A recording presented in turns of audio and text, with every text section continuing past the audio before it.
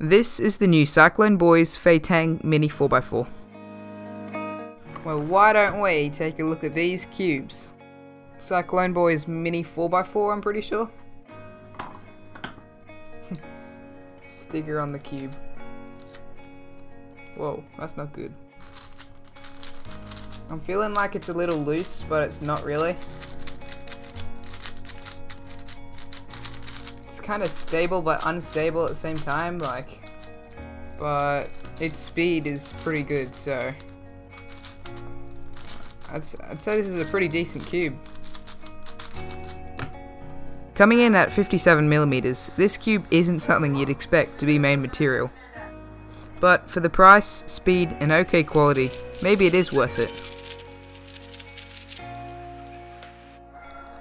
When turning this cube, it feels as if the cube is tight relative to the core, but the pieces feel loose relative to other pieces.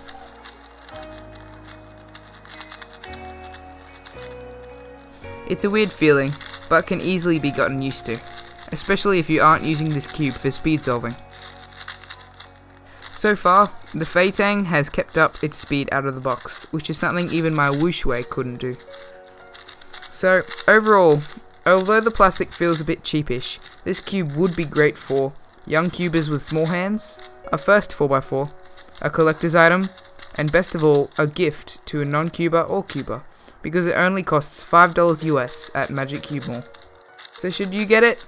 You decide. Oh, and if you're going for that 4x4 OH UWR, you might want to use this.